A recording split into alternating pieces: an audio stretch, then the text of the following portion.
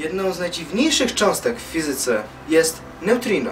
Jest to cząstka elementarna, czyli taka, która nie składa się z mniejszych elementów.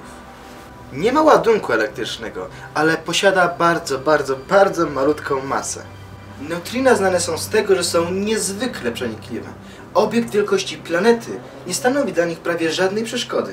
Przez 1 cm² naszego ciała co sekundę przelatuje aż 65 miliardów neutrin.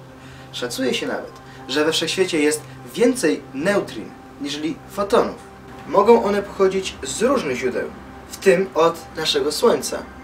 I to nawet w czasie nocy, co oznacza, że przeleciały one na wylot przez całą Ziemię, zanim przeleciały na wylot także i przez nas. Więcej nawet.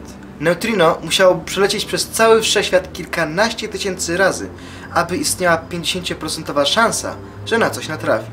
Naukowcy potrafią je wykrywać i badać tylko dlatego, że jest ich tak ogromna liczba. Choć słabo, reagują one ze zwykłą materią i mają fundamentalne znaczenie nie tylko dla fizyki, ale także na los całego wszechświata.